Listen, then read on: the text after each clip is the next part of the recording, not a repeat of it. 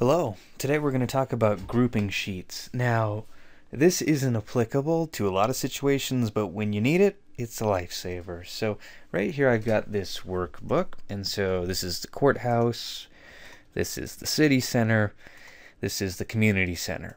Now notice that as I switch sheets, the data is all in the same places. It's just different numbers based on what it is. So this is kind of a realistic accounting situation. So presumably I'd like to add up these values, right? Like column B should be summed and put right there, and that should be column C and D and E, and I'm going to be doing the same things on every sheet. And there's no reason I couldn't just do each one of them separately. You could imagine maybe a situation where you had monthly data, and the data was all uniform in terms of its organization.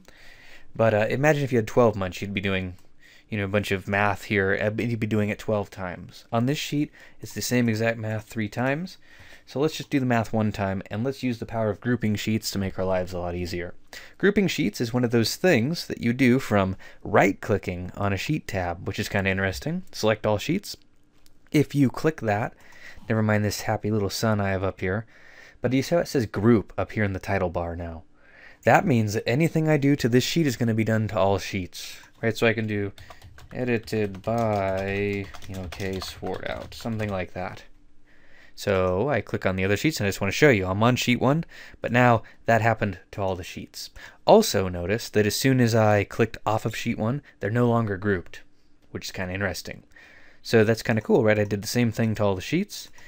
Let's regroup them. So I right click, select all sheets, and so let's just say this is a sum.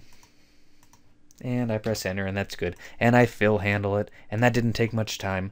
But now that formula, so sum of that column, I just did that on 3 sheets at once, which is pretty handy.